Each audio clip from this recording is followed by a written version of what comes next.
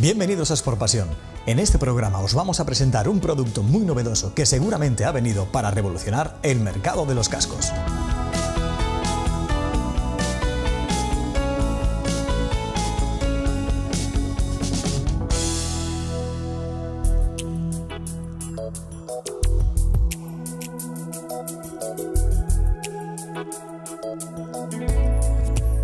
¿Cuántas veces antes de salir de casa hemos dudado de las condiciones de luz del día sin saber qué tipo de pantalla montar en nuestro casco? O simplemente si vamos a regresar de noche.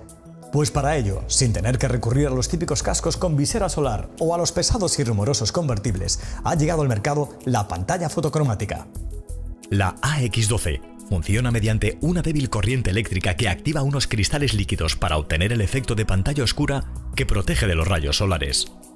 La pantalla se oscurece o se aclara en tan solo una décima de segundo y tiene dos modos de funcionamiento posibles. El modo manual, que activa o desactiva el modo de pantalla oscura presionando el botón On-Off. Y el modo de detección automática de la luz, con un sensor situado en el módulo de mandos, que activa automáticamente el cambio de color de la inserción. La autonomía de la AKARI AX12 es de más de 20 horas en modo encendido, con pantalla oscura, y de 3 semanas en el modo de pantalla clara. El cambio de batería no es un problema. La AKARI se suministra con una batería de litio recargable que se coloca en un pequeño módulo de mandos que se suministra con un cable micro USB. Cuando quede poca batería, la inserción vuelve automáticamente al modo claro.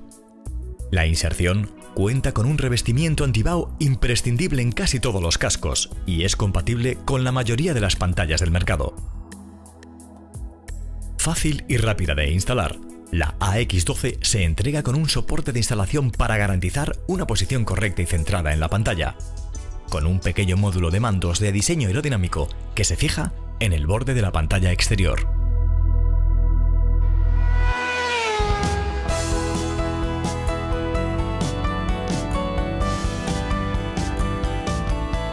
Ya lo veis, la tecnología avanza día tras día para hacer nuestra pasión por el deporte más entretenida, más divertida y sobre todo, más segura. Si tenéis alguna duda, no dejéis de consultarnos en sportpasion.com.